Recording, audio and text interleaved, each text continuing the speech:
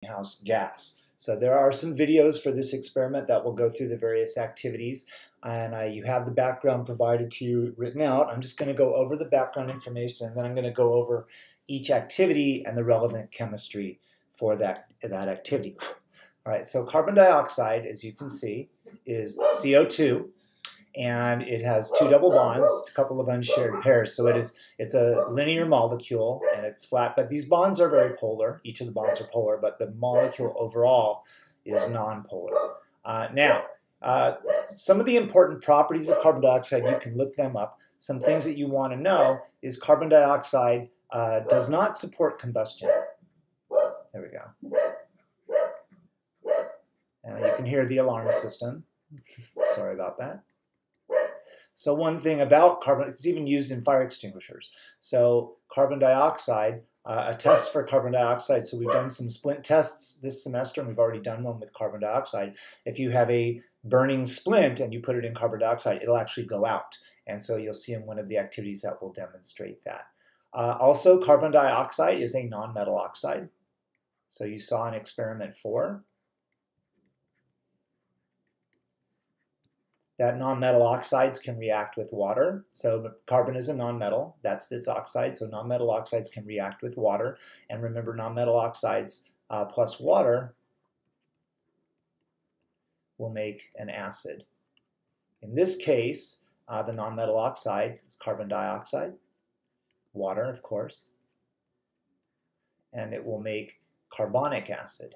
This is found in sodas, if you remember from experiment 1. Okay. And it's an acid. And we talked a little bit about acid properties, and I'll show you some other equations with this in one of the activities. I'll go through each one of them. Now, in addition, the other thing, so that's a big thing, and of course carbon dioxide is formed from burning fossil fuels. So if you remember, CXHY, a hydrocarbon, which fossil fuels are made from. If you burn them, combine them with oxygen, you will get carbon dioxide and water vapor. All right, now carbon dioxide, that means there's a lot of carbon dioxide in the atmosphere from burning fossil fuels, and this is where the greenhouse gas comes into effect. So the greenhouse effect, we've talked about this in the lecture, the greenhouse effect is simply the fact that things can get pretty warm based on energy from the sun and the interaction with the atmosphere. And a good example of a greenhouse effect is if you've ever left your car in the sun, right? It might be hot outside, but if the car, inside of the car, it'll be much hotter, and that's because the windows will filter out a lot of the energy, but the infrared goes in. And infrared is what causes it. So just to remind you of the electromagnetic spectrum, which is light energy from the sun. Right, we have the low energy. We have stuff like radio. We have microwaves. I'm not going to go into this in detail because you talked about this in the lecture. Then you'll have infrared, red, orange, yellow, green, blue, indigo, violet. Then higher energy, ultraviolet, X-rays. This is high energy. And energy interacts with things in different ways. Radio frequency really doesn't do much. Microwaves will cause water molecules to spin. Ultraviolet is ionizing radiation, so that can pull electrons off of things or break chemical bonds. X-rays can go through. This part is, of course, visible. Visible actually goes up to violet, sorry. But infrared, what this does, infrared can cause covalent bonds. I don't know what's going on with those dogs today. They wait until I do these videos to stretch. They go, oh, he's doing a video. Now's a good time to make a lot of noise or bend. And so what happens is the energy goes in. Think of it like a rubber band. If you stretch a rubber band, you put some energy in to stretch it. When the rubber band unstretches, right, when it unstretches, it releases that energy. But it doesn't release all of it in the same form. Some of it comes off as heat, and that's what the greenhouse effect is. And carbon dioxide just happens to be a molecule that absorbs energy in the infrared. and we'll do a simulation of global warming in this lab, all right? But if you want to do an analogy, I've mentioned this in the lecture, you could just jump up and down for a couple of minutes, and the energy that from your muscles that pushes your legs off the ground, when you release, that energy comes back, but some of that energy goes off as heat. So remember, energy can change form, and you know if you jump up and down for a couple of minutes, you'll get quite warm. All right, so that's the background for the experiment. So what I want to do now is I'm going to go through each of the activities, and we'll just go through each of the activities and what you're going to do and the chemistry behind it. Again, of course, you're not doing it, but the video, I have videos of most of them. This thing doesn't want to work right now. Come on, there we go. That's what I wanted to do. Let's go back to here. All right, so activity 1, I'm going to abbreviate them ACT. Well, activity 1. Activity 1, you're just going to look up a bunch of stuff. So look some stuff up. And I'm just going to give you data sheets to fill out that you can upload in this experiment. Just look up that information, and it should be pretty easy to find. All right, activity 2, we're going to look at we're going to look at a property of dry ice. So activity 2, and there's a video of this one. We're going to work with dry ice a lot in this lab. So dry ice is frozen carbon dioxide. So it's called dry ice because when it melts, there's no water, right? It's not water ice. It's not water ice, it's carbon dioxide ice. Now, of course, dry ice is so cold it will freeze water out of the air. But what this does is it sublimes. And what sublimes means is it goes from a solid straight to a gas without becoming a liquid in between. And so you'll see some stuff because it freezes water out of the air. So what we do in this part is we just take a piece of dry ice and you can look at it. I put it in a beaker and then I kind of hold my hand over it so the gas will sit in there, and then I just pour the gas over a candle and you'll see what happens because of the carbon dioxide's behavior with a flame. All right, so I'll let you just kind of look at that. But I talked about some of the properties of carbon dioxide. All right, activity 3. Activity 3, going to make carbon dioxide. All right.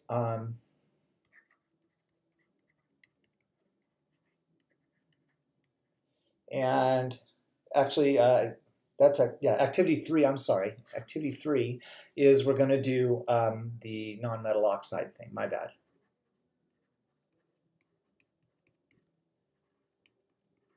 I got them mixed up. So what we're going to do in this part of the reaction, I'm going to take a beaker that's got sodium hydroxide. And if you remember from experiment 4, sodium hydroxide is a base. We're not doing a lot with acid-base chemistry, but bases turn the phenolphthalein indicator. Again, we did this in experiment 4. Is pink in the presence of base, and in the presence of neutral. If it's colorless, it means it's neutral or acid. And so I'm going to start with some sodium hydroxide in a beaker. And what we're going to do is I'm going to take carbon dioxide, just dry ice, and put it in the water. And the water also has carbon dioxide, also has sodium hydroxide in it. And what that will do is it will form the carbonic acid. And what you should see is the carbonic acid that is formed will react with the sodium hydroxide, and that's why it's pink, remember, I'm just looking above, will react with the sodium hydroxide, and that'll form sodium carbonate. You don't need to worry about names. And it will form water. I'm going to let you guys balance the equation. But remember, the solution is only pink because of this, so this stuff is neutral. That should be colorless over here.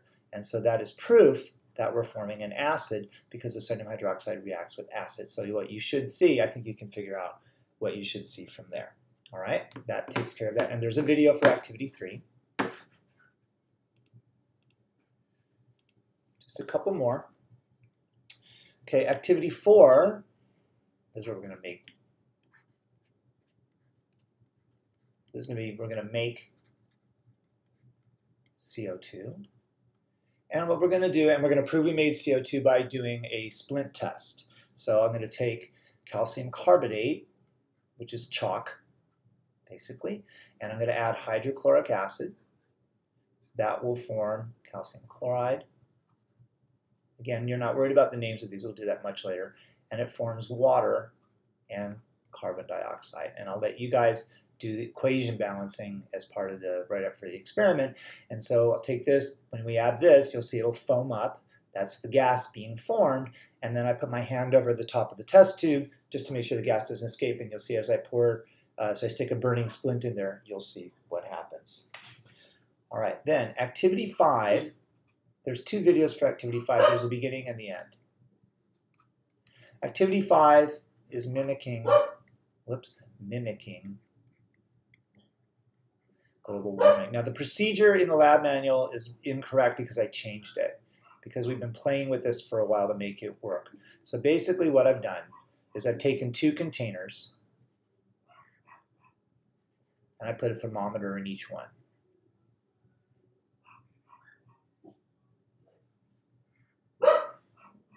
All right, there's a little thermometer in each one, and each of these has a light source, and the light source, that's a light bulb.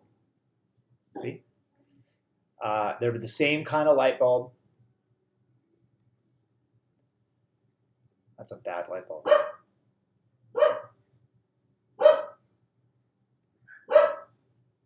So this is giving off energy, and it also gives off infrared. This one just has water. And this one has water, and it's the same amount of water, water plus dry ice. And of course, what happens is the dry ice will evaporate in the water and we'll get CO2 in the air. There's some CO2 in the air here because this is just air, air. But this has much more CO2. And then what we do is we measure the temperature initially, and then we measure the temperature over about an hour and see the change in temperature. Now, of course, the dry ice is going to make this start out much colder than this is. So don't be focused on what the initial and how hot each one gets. Focus on the temperature change, and you'll see which one changes temperature more. And I did this. It's in degrees Celsius, so it's quite significant, right? And there's much better pictures than what I've drawn. And then the last one is activity 6, and you can even do this at home. I show you a model of CO2.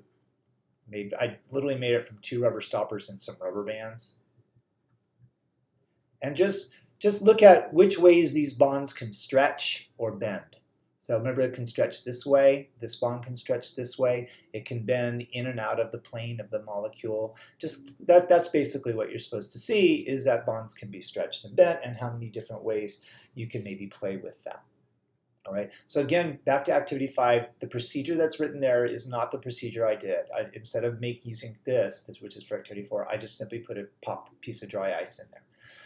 All right, so that's it for experiment 5 in terms of, I believe, the background. You should have enough information to do everything, and the videos will help you as well. And of course, there's always a quiz. Okay, enjoy the videos. I had fun making them, and see you at experiment 6.